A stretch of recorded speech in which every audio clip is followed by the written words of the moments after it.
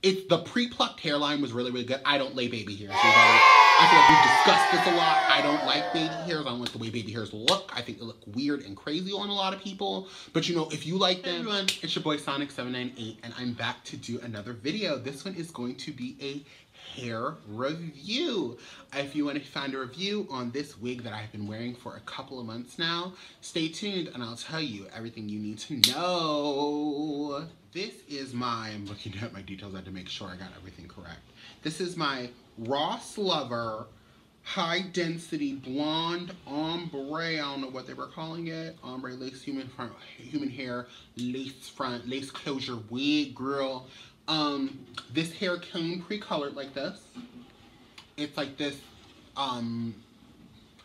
dark blonde, it's like a 27 and a 4, and I feel like the only reason I know it's a 27 and a 4 is because when I bought I bought an extra pack of hair to put in the wig. It was a 427 piano blend, and like you can't tell there's an extra pack of hair in there, so it tells me that it's a 4 and a 27.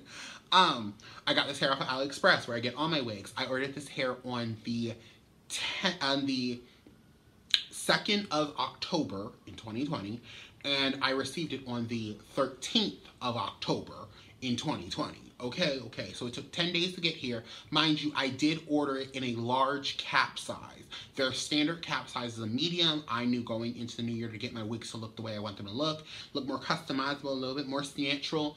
I got them in a large cap size because I do have a lot of hair and I also have a big head, okay? Got it in the color that was pictured, which I'm guessing was like a 427 ombre balayage, like piano mix.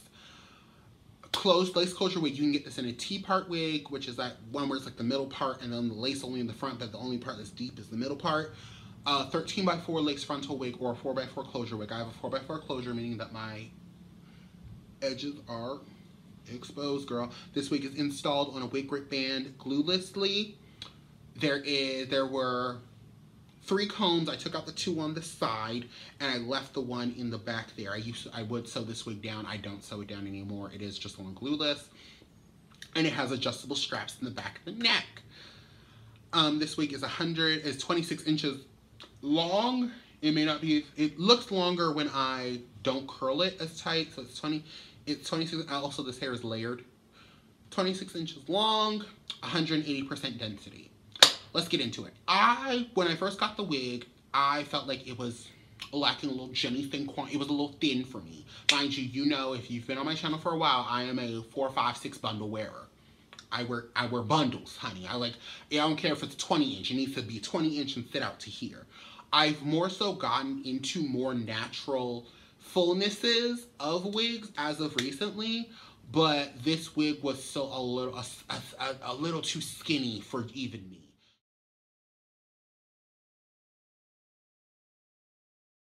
So I bought a bundle of hair on Amazon. I will not say the Amazon seller who sold the hair because this hair is, the hair I added into, the wig itself is good. The hair I added into the wig is garbage. And I got that from Amazon. It was a 427 blend. If you type in 427 Remy blend, whatever the first thing to come up that's there, that's probably what it is. I put it in the hair sheds. I also cut the tracks because it's a pre-made wig. So I cut the tracks to put the hair in, and I doubled it. I only ordered 1 bundle because I knew I only needed 1 bundle to make this wig full. I added that 1 bundle and I forgot that most Remy hair is double drawn, which means that it's way thicker than single drawn virgin hair. I shoved that entire bundle of hair in this wig, and this wig was she was dummy thick, girl. She was thick. However, because the hair has the bundle hair has shedded, the wig has thinned out significantly over time, and I'm still getting shedding and stuff from the bundle hair. Let me be very, very, very, very, very, very, very, very, very specific. Only the bundle hair that I added into this wig is shedding. The actual wig itself is fine. It's intact. You know, she's good. She's there. You know, when I do wash the hair, you know, it sheds. The regular wig sheds a little bit, but the real hair that's shedding is the bundle hair that I added into her, and that was my fault. I cannot fault the company for that. The wig itself, the wig quality itself is fine. Like I said, this is a 4x4 closure wig. I usually wore on a side part.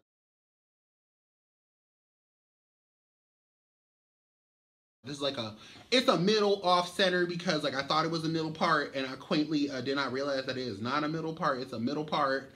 It's a crooked off-center part, so like the middle part, especially based off the closure, is supposed to be like here. And I have like a off-center part, so there's that.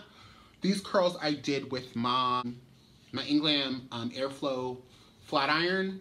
I wanted the curling iron that the one that Kaylee Melissa was talking about before, that was from Conair. And funny enough, Kaylee Melissa actually just reviewed this one, and she liked this one better than the Conair one. So I won the game, girl, and it was cheaper. So anyway, I like that one. It's very good. It has a cool section button. Like, as you can see, like these curls I put in, they're staying, they're up. I'm not fighting with them. I finally got the maneuver on how to curl my hair with that thing. Cause it's like a flat iron, but it also has like a curling iron clip, and you just have to take your hair very smoothly through it. The hair holds a curl. It's beautiful. It is so full, so lush. Like, now, what I would say do is that, like, I don't think Roselover sells bundles in this fashion. So, you know, do what you want, what you have to do, what you want with your money. I would say, you know, if you blow dry it a little bit with like maybe a thickening spray, or like upside down and just curl it real tight and finger it out, you will be fine. Also, I like my hair dummy thick. I would get the 180% density just to be safe, because if it was too thin for me, it's probably best for you. You know, parting space is good. You know, not too many flyaways. Curl retention. The color is beautiful. I will say, like, I have been getting some wigs from these companies that are pre-color. I've been really into my season of colorful hair, of like, I've been doing different colors. I've been doing ombres, you know, balayages, you know, she's Beyonce on her weekend, you know, these colors of hair. And I remember I got the ombre, and I got the ombre frontal wigs. The root jobs were terrible. And the thing I like about this mainly is because, like, the roots aren't jet black. They're like a number 4 into this. And whoever did these highlights needs to get paid more, because these highlights are so pretty. Mind you, we're talking like in the closure, like, because none of my tracks are higher than here. So everything on the top is the actual color of the wig. The color job itself and adding the bundles just made it a little bit more dimensional. But like these money pieces are so well done. The wig wasn't dry. I did layer it, so I did cut off, like, there were some split ends, because, you know, anytime you bleach hair, it's going to be split ends, you know, a little bit of something, so you're supposed to trim it afterwards. But, like, the dye job on this is probably one of the better dye jobs I've seen in a wig. Now, mind you, when you look inside, it can be a little stripy, but, like, if you're into, like, the look of, like, early 2000s, like, highlighted hair, this is, like, the thing. It's a really pretty, like, dye job. You can't tell me that all my friends back home don't tell me I look like Beyonce. You just can't. And it's so pretty. You know, it styles easily. I don't know what else to say. Like, after I layered it, because I do a very basic, like, long layer. If you want a tutorial on it, please thumbs up this video. I will gladly do how I long layer every single way. I layer every wig I have the same way. And I've also tagged it because Makiba from Why Not Keebs has a tutorial on how to do long layers, where, like, I did a mixture of hers where she does, like, the front panels to get, like, the original, like, curtain bang look. And then I also use Samantha Vey, her technique, because she's both of them are licensed cosmetologists, but she, like, showed you how to do long layers very simply, where she takes it and connects all the layers to the back so everything flows together properly, and it looks so pretty. And that's how I, like, do my layers now, so I don't have to, like, fight with those things. But yeah, if you're into those, tell me. You know, I love it. The laces, this is the lace. It's a little dark because I do have on makeup right now. But, you know, the lace is fine. You know, I can push it back and not feel too exposed by my lace. Like, my wig grip band shifted back, so, like, that's why. The pre-plucked hairline was really, really good. I don't lay baby hairs.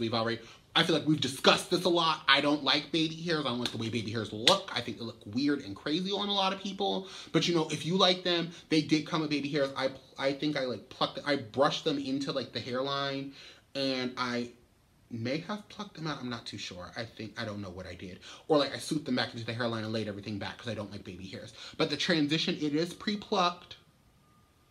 It's not a dense hairline. I love it. you know, in the melt, when I lay it with some got to be glued spray, you can't tell me. Can't tell me I'm not Beyonce. You just can't, babes. You can't tell me I'm not Beyonce. Yeah, but that's about it. I give this wig a thumbs up.